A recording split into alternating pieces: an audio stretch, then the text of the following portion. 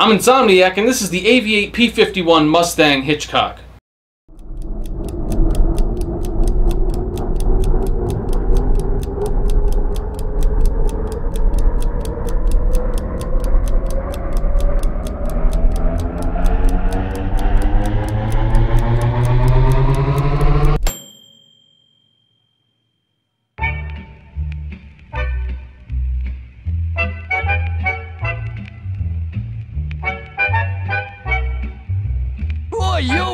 Okay, first of all, I'd like to give a big shout out to Olivia from Dartmouth Brands for reaching out about reviewing one of these watches. I've actually had my eye on some AVI-8 stuff for a while now, so I was eager to get my hands on something and see what it was like. Also, big news here for anybody who winds up watching this review and deciding, hey, I want to get one of those. AVI-8 has actually given me a special promo code that you can use to get 15% off of these watches. So if you use promo code Should I Time This at checkout, it's literally just the name of this channel, take out the spaces. Should I Time This at checkout, you can get 15% off of your AVI-8 purchase. Do keep in mind though, if you're watching this video when I released it, that the official launch date for this watch is actually August 6th. So if you're watching it any time before then and you go to the site, you probably won't see this on there, so keep it in mind for August 6th and beyond. Remember, promo code Should I Time This at checkout. Also, two quick asks before we jump into this review.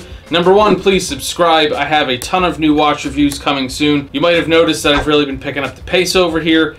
We have some pretty cool stuff lined up. Also, I started new social media accounts for Should I Time This on Facebook, Instagram, and Twitter. Those links are in the video description, plus I probably flashed them on screen somewhere here in editing. Do me a favor, give me a like and follow over there. Before we jump into the sections, I actually just wanted to give you a real quick look at the box. Nothing interesting on the inside, but I thought the outside of this box was pretty unique. It's fairly heavy and it's all fabric covered with this cool AVI-8 logo stitched to the top of it. Nice little standout packaging touch here with the cool fabric box. The case on the P-51 Mustang starts us off on a good note, starting with the shape of the case. At first glance, it's nothing special, but look closer and you'll see some great detail work here with the shape, machining, and finishing. Under the bezel area, you'll notice that the sides of the case aren't just slabs that later curve down at the lugs, but rather from both sides and the top, you have clean continuous curves that flow down into the lug. The lugs themselves are machined nicely, and there's a curved edge stemming from underneath the bezel area that separates the lug from the side of the case. And the very tips of the lugs are these nice flattened surfaces that are angled both downward and outward. The bezel area is a really nice radial brushed surface. Case back is a screw down type with information about the watch nicely engraved around the outer edge, while the inner portion is an exhibition case back showing you the TMI NH35 automatic movement, which while rather plain overall does have an AVI-8 decorated rotor. You'll also notice that right on the window here, you have what appears to be a decal that says 10 Goal Tommy. First of all, if it's a decal, it's on the inside of the window, because you can't feel it with your fingernail. But more importantly, what is 10 Goal Tommy? What does it mean and why is it on here? The piece was inspired by Lieutenant Colonel Thomas Hitchcock of the U.S. Army Air Forces back in World War II. Lieutenant Colonel Hitchcock directly influenced the development of the P-51 Mustang fighter plane. In fact, unfortunately, he died while test flying an experimental version of the P-51 Mustang. He was also a championship polo player, and the 10 goal part is a reference to his 10 goal handicap in polo. So there you go. Now you have a full understanding of the 10 Goal Tommy text and the name of the watch. The last part of this case I want to point out is the crown guard. It's a beautiful brushed steel piece with this raised dot pattern along the center line, fixed to the case with two small screws. It adds a really nice aesthetic touch to the case, and it has a functional purpose, as it actually does protect this crown from getting snagged or impacted in any way. And surprisingly enough, the relatively flat crown under this crown guard is actually grippy enough and accessible enough that I don't have any issue winding or setting the watch. And as for finishing, it's a mix of brushed and polished finishing as you saw on screen, all done in a stealthy, smoky gunmetal color. The finishing everywhere on this case is nicely done. The case overall is nicely done. The dial on this watch is really the main event here, as it should be with most watches, but more so on this watch than maybe anything else I've reviewed on this channel so far. Somehow AVI-8 managed to create a dial that's massively detailed and complicated while being simultaneously simple and legible.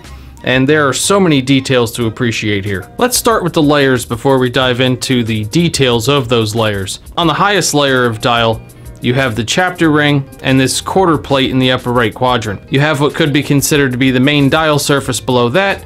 Then you have an even lower layer which consists of two different colored surfaces showing through underneath the numbered cutouts, and a recessed ring around the center of the dial.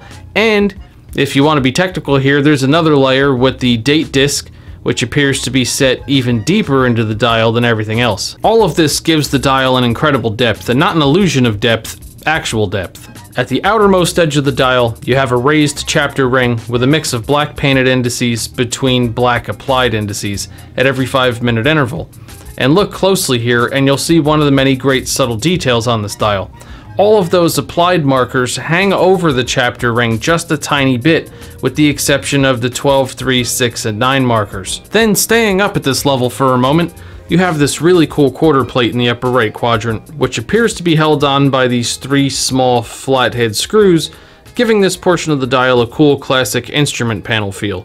And yet another tiny detail here is the screws themselves. Notice that the indentation on all 3 screws is perfectly horizontal.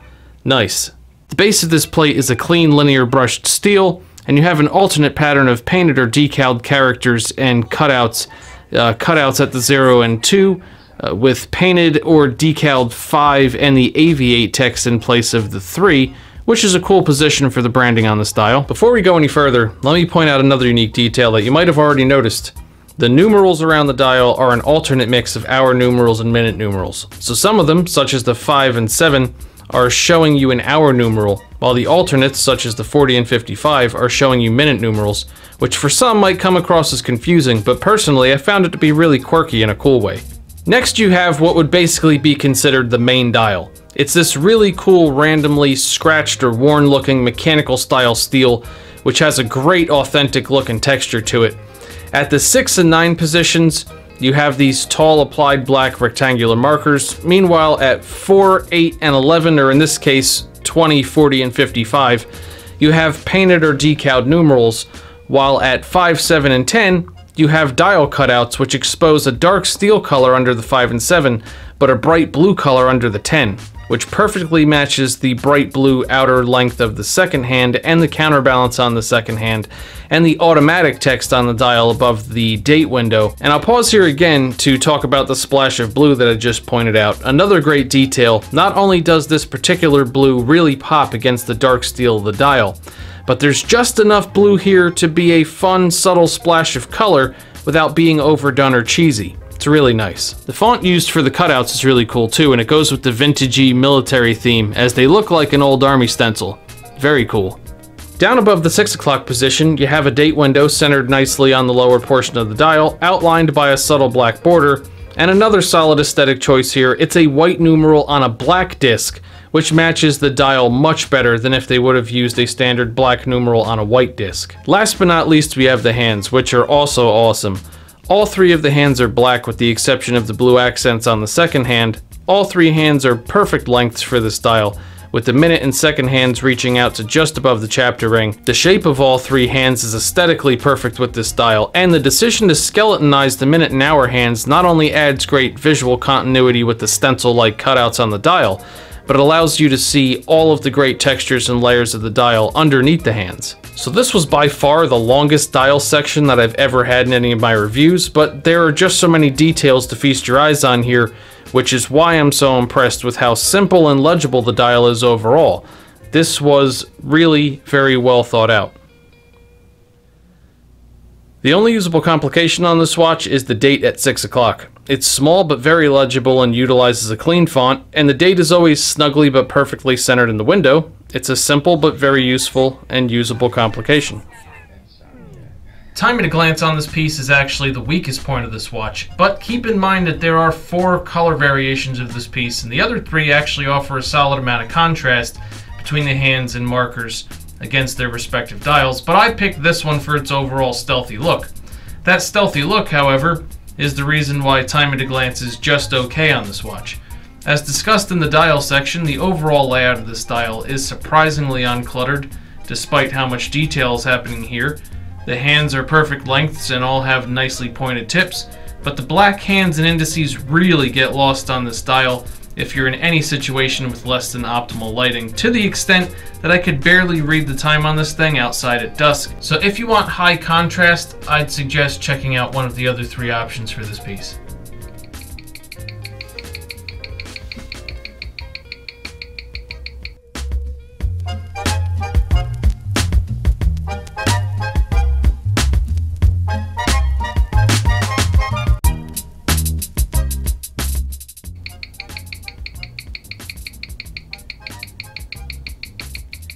The strap on this watch is another highlight because, as opposed to many of the straps that come across on this channel, it wasn't just an afterthought slapped on here to hold the watch body on your wrist. Some thought went into this. First, we have the aesthetics. The gray leather matches the watch well. The black free loops are a nice contrasting touch, which match the hands on the watch. The stitched padded leather design was inspired by the P-51 Mustang seats, so another great tie-in to the visual inspiration for the watch. And the buckle is brushed perfectly to match the case and has the AVI-8 logo nicely embossed into it. Then there's the length of the strap, which is uncommon because it's longer than most standard watch straps, but you'll appreciate that if you're somebody with a larger wrist who usually finds most stock straps to be on the short side for you. And lastly, there's comfort. It's thick enough to be durable, feel substantial, and be well balanced with the watch, yet it's pliable and comfortable from day one right out of the box. And if you look here on screen, you'll notice almost no creasing or significant wear on the strap, and I've been wearing this watch a lot in the month or more that I've had it here, so very happy with this strap.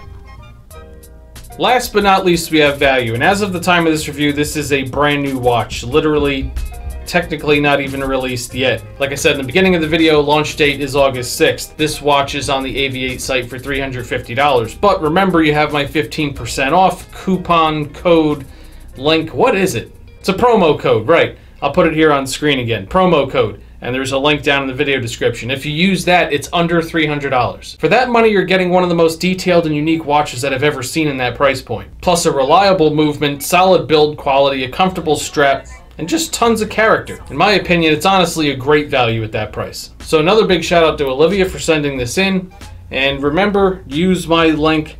I should have waited till after I was done to put this watch back on.